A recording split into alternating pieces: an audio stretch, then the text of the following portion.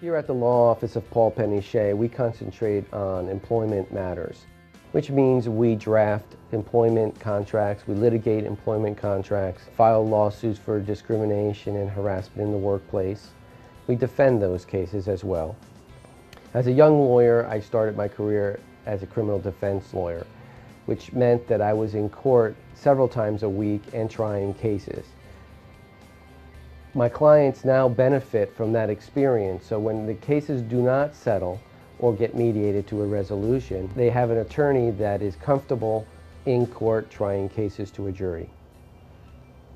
Because the area of employment law is specialized and always changing, it's important that if you have a workplace problem, that you call someone like me who concentrates in employment law.